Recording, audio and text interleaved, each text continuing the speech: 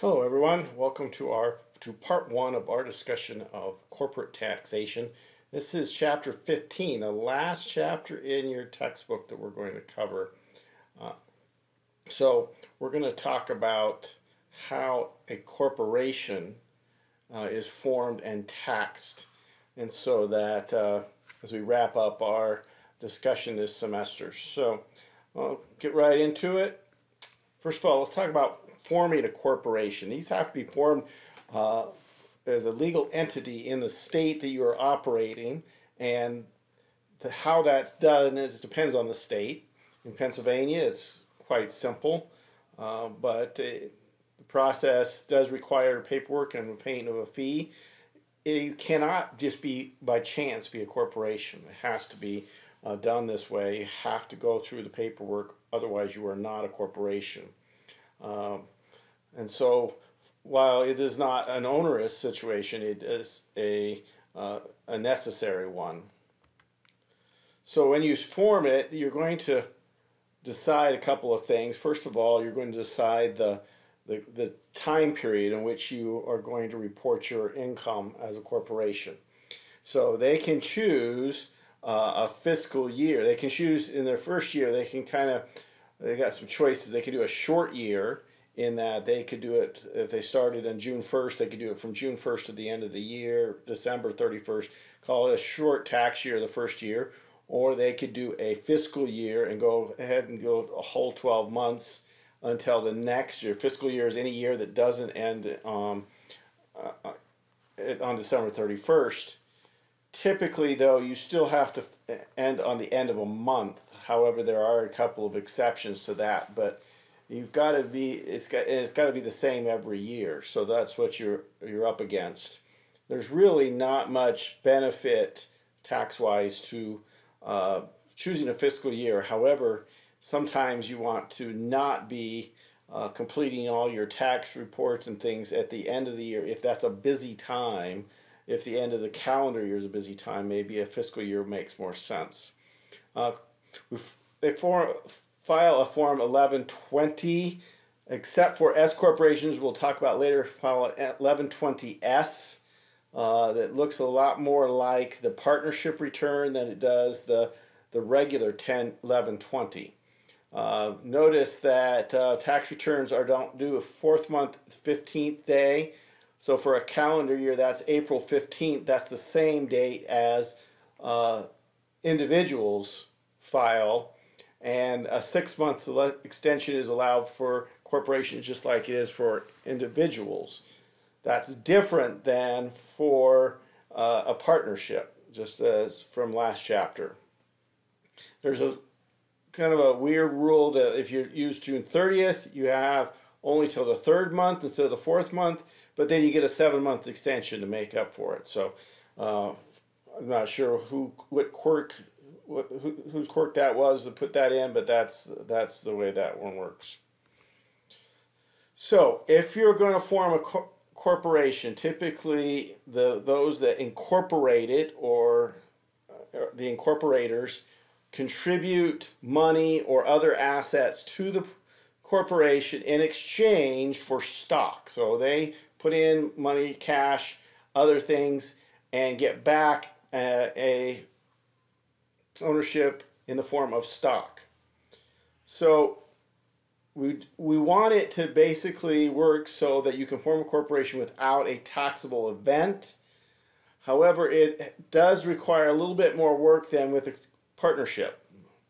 Partnerships, it doesn't matter what the situation, how much the partners own after they contribute to the partnership.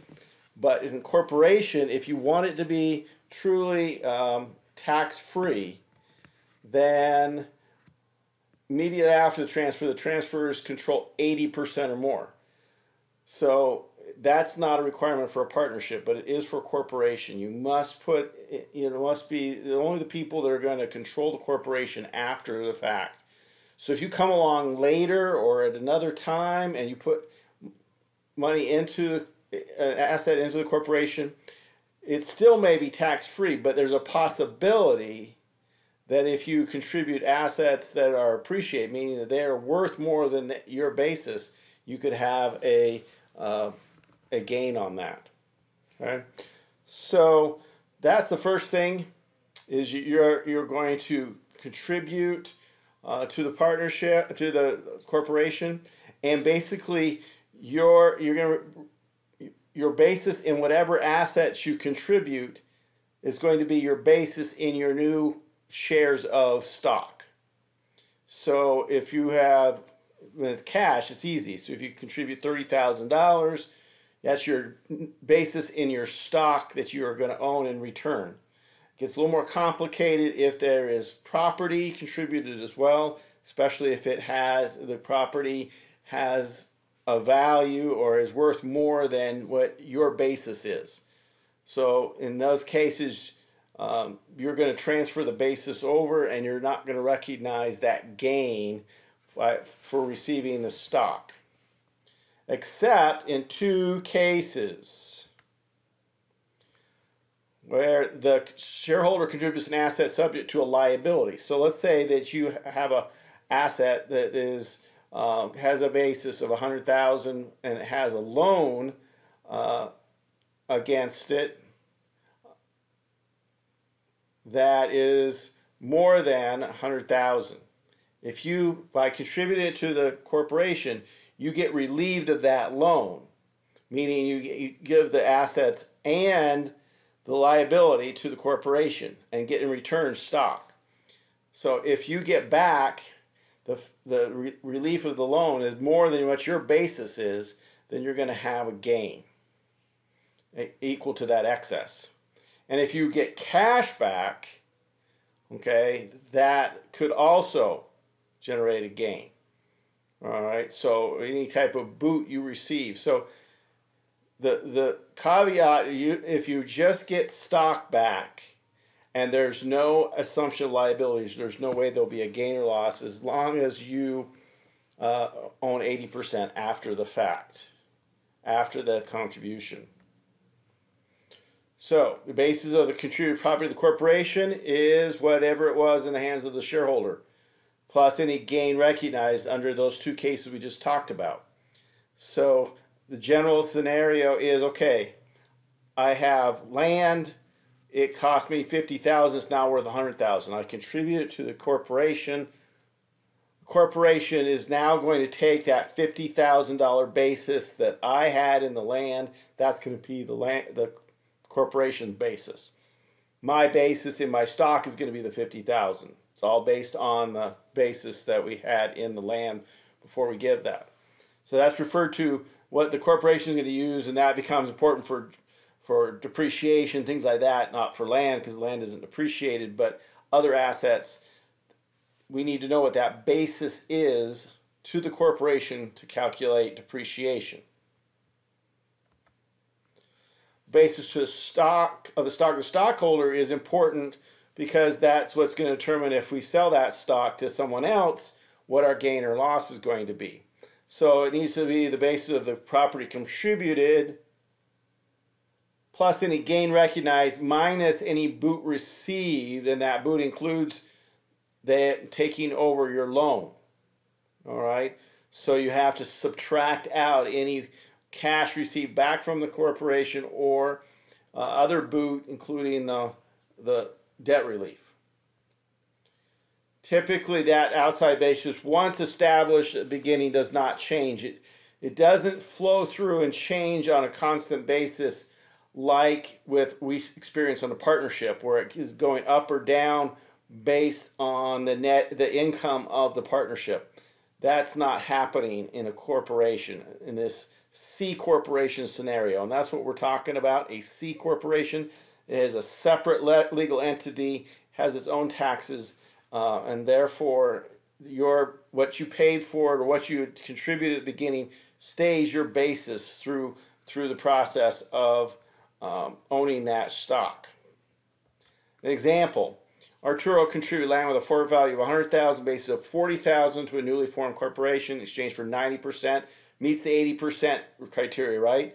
So even though he's getting $100,000 worth of stock, because that's what his land was worth, his base is only 40,000. You've got a realized gain of 60,000, but that's not recognized. Instead, that $40,000 becomes the basis to the land inside the corporation, and it becomes the basis for Arturo stock going forward. If there had been a loan of 10,000 against that land that was assumed by the corporation, that $10,000 assumption would reduce his basis down to 30,000. And if the loan had been 50,000 and they had the corporation, he would have had gain because the corporation would have actually assumed more debt than his basis. Okay, when this slide says that we determine taxable income generally the same way as a trade or business, like you learned in Chapter 6, meaning when the IRS and the courts have decided an expense is an expense and whether it's necessary and reasonable and all that kind of stuff, they usually is not based on what the entity is. So whatever rulings would apply to an S corp, C corp, partnership, sole proprietorship, doesn't all the same. There's no such thing as AGI like an individual. There's not that you might say intermediate step that determines the deductions on other items like there is in personal taxes. Some other differences between individual taxation on individuals that we've gotten used to and that for corporations. Capital gains and losses are really not existent in a corporation. We can't take net capital loss. Remember that there's limited for individuals to $3,000 or $1,500, but for corporations it's not any. All you can do is use your capital loss to offset capital gains. If you don't have capital gains in the current year, you can go back 3 years and forward 5 years, but that's the limit. And in those new years, it's not like you get to take the loss. You just get to offset it against capital gains in those new years. So that's all it can do, no matter where you carry it back or forward to. And net capital gains do not get special tax treatment, meaning the tax rate is the same on capital gains as it is on any other ordinary income. So there's really no differentiation between capital gains and ordinary income for corporations. Now, you remember there was donations were limited by AGI under individual tax rules. It's even more limited for corporations. They're limited only 10% of their taxable income. And you look at that before you consider the charitable contributions, before the dividends received deductions, before carrybacks. 10% of that is all you can give away to charity and receive a charitable contribution. If you do more than that, you have to carry it forward. Can't go back on this one, just forward 5 years, which is the same time period as individuals if they can't deduct their charitable contributions. All right, now for ordinary income property, this often corporations, especially large corporations, donate inventory. That is ordinary income property. That is limited to its cost. You cannot donate that and then count the donation at fair market value or what you would sell it for. Rather, it's what it costs. Now, obviously, that's a big difference for inventory in many cases. Okay, the other oddball deduction is what's called dividends received deductions. This is when one corporation owns stock in another corporation. That other corporation pays the first corporation dividends. What this essentially does is allow you a deduction for part of, at least, your dividends received. Therefore, only part of it would actually be included in income. So if you have 20% or more of the stock, you get a 50% deduction, which means you only end up including in your taxable income 50% of the dividends you receive. Okay? 65% if it's anywhere between 20% and 80% of the stock in another company. That means you end up only being able you actually only include 35%. And then finally, if you own over 80% of the stock in another company and they pay you dividends, you don't have you get a dividend received deduction of 100% of the dividends you receive. Now, how this works is on the return, you report the dividends received as income, and then you take a deduction for the percentage. So you see the result is the difference. So if you report 100% of the dividends and you get a deduction for 65%, that's the same as including 35%. But that's not how you do it. You include 100% and then do a deduction for 65%. That's how the form is set up to calculate. And that may be limited by the amount of your income in certain cases.